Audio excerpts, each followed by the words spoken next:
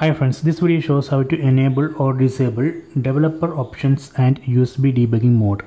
Open settings, tap on the settings app icon, then go down, then select about phone, then select software information, then select build number. On build number we need to tap 7 times. 1, 2, 3, 4, 5, 6, 7.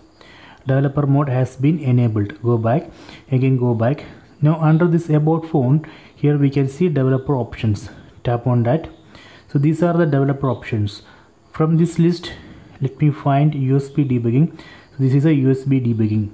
So I am going to enable this USB debugging mode. Tap here, then tap on OK. So now I have enabled USB debugging. So this way we can enable.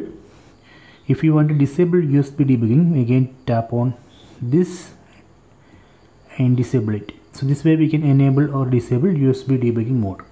If we want to disable or turn off developer options completely, we can tap here and turn off developer options. Then go back. Now under this about phone, there is no developer options because I have disabled it or turned off. So this way we can enable or disable developer options and USB debugging mode.